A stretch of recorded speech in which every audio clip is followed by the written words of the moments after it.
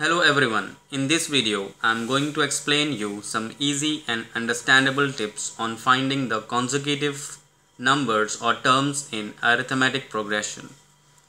Like in many examples we have seen sum of three consecutive numbers of AP are taken as a minus dA and a plus d. So 3 is an odd number.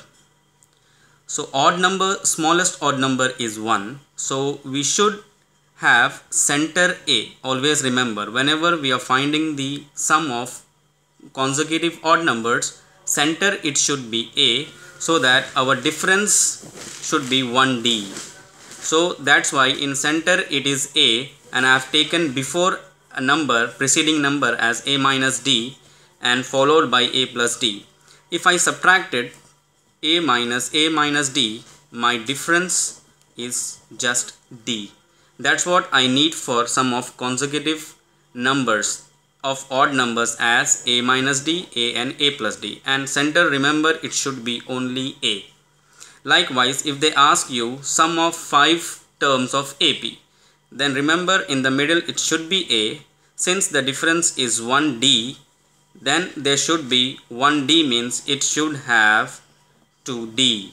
Here it should be the same, just the thing is you have to add plus. So these are our sum of 5 terms of AP.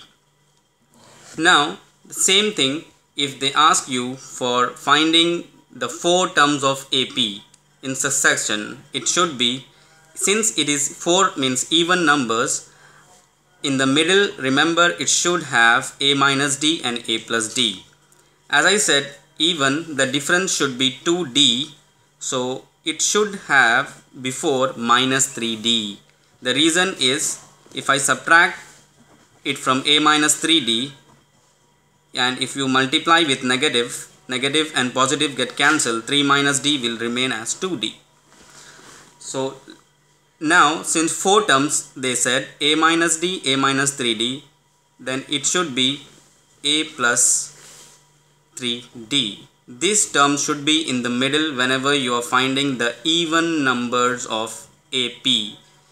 Now similarly, if they ask us to prepare 6 terms of AP, then as I said 6 is even, so a minus d and a plus d should be in the middle, then followed by a minus 3d since our difference is 2d, then again it would be a minus 5d. Here same you have to repeat, a plus 3d and a plus 5d. So these are our even numbers. Remember, for odd it is 1 and for even it is 2, and middle it should be a minus d, a plus d, and for odd it is a. Thank you for watching my video. Please subscribe and share your comments below.